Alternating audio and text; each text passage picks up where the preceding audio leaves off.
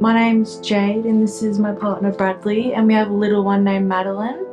I had her at 30 weeks and 1 day, and she's currently still in hospital, but she's doing really good at the moment. Oh, good. Yeah. Excellent. That's good to hear. And tell me about how you found out about Olivia's place. I found out due to my mum trying to find stuff for me because I lost my job and everything due to me being pregnant. And so I got referred to here, and you guys contacted me back literally straight away, thank God. And you guys, yeah, have helped me out heaps. And how did you feel when you first came to Olivia's place?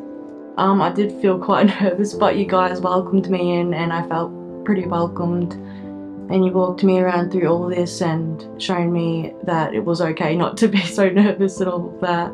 And who did you meet when you came here? What were you thinking? I met Corinne here, and I was feeling quite happy that I was getting the support I needed because I didn't have that much support when I lost my job. So what have you found to be the most helpful about Olivia's place and the support that you've had from here? Probably the baby wear and all that, because I couldn't afford clothes. So all the clothes and everything and the nappies, that helped a lot. And what is something about parenting that has surprised you? Being so tired. Yeah. Yeah. Always running to, because she's in the hospital, so I'm always running to and from the hospital like all the time. So it is pretty tiring. And what about you as a dad? Is there anything that you'd like to share about being a parent, being a dad? Well, all I can say is I couldn't imagine myself without Madeline's.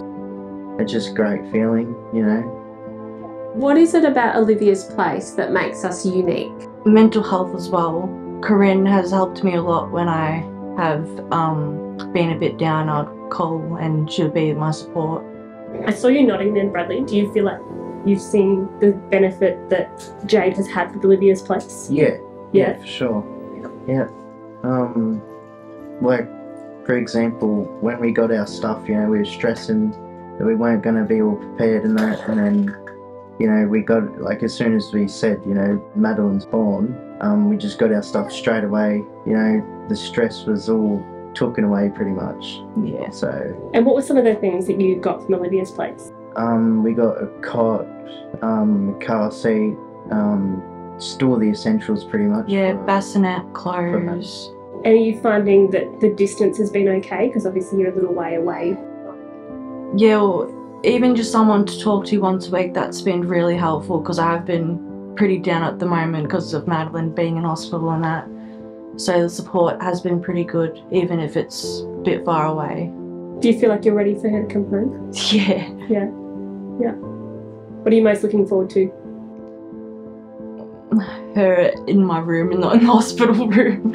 Her meeting everyone, because she's been a bit sick at the moment. People can't come and see her at the moment. What about you, Bradley? What are you most looking forward to? Pretty much the same, you know, for her to come home, be able to have a good night's sleep, because, you know, just the stress, just hoping that will be okay and all that sort of stuff. But yeah, it'll be relieved when she comes home. And would you recommend Olivia's place to other people, and why would you recommend her? I would definitely, because if mums don't have the support they need because they're struggling, Olivia's place would definitely help them through mental health, through everything that the baby needs. And yeah, what about you? Yeah, just like I said, you know, if we went with Olivia's place, and financially we'd be screwed, you know. Yeah, we would. We would have nothing, you know. We would just, like I said, we'd be stressing about it all the time, you know, and then just a big relief. Yeah. To be honest.